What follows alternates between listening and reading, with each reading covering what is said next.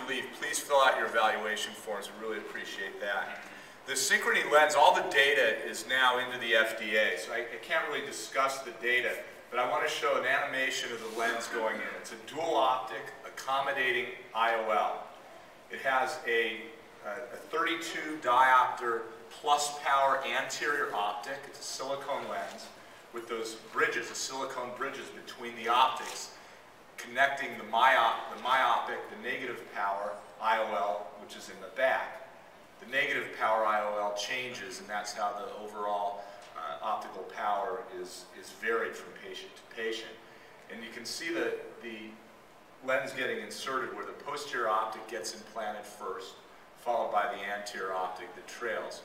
Comes with a preloaded injector that's pretty easy to use. Now this shows the accommodation. We'll show it a couple times, but you can see the separation between the lenses increasing with stimulation of the fellow eye for near. So that's the actual movement of the lens.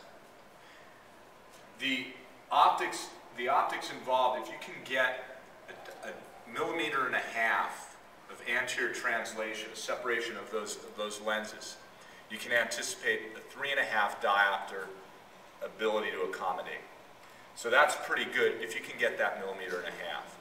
What the data, international data has showed, and again the FDA data, I can't discuss that, but the international data has showed that eyes seem to do very well, probably about, most of the eyes are seeing 20/20 up to somewhere around arm's length.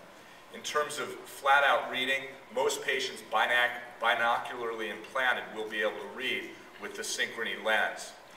Over time, the results have been stable and seemingly unaffected by a YAG capsulotomy. One of the neat things about this lens has been the very low incidence of posterior capsular opacification.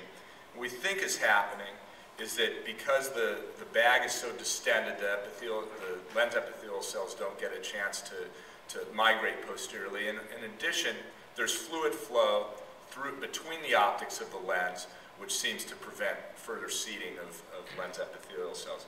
This video, you can show this video, got to go way forward though. This is my very first case. Just advance, advance, advance, if you can. Keep going, keep going. I just want to show the lens going in.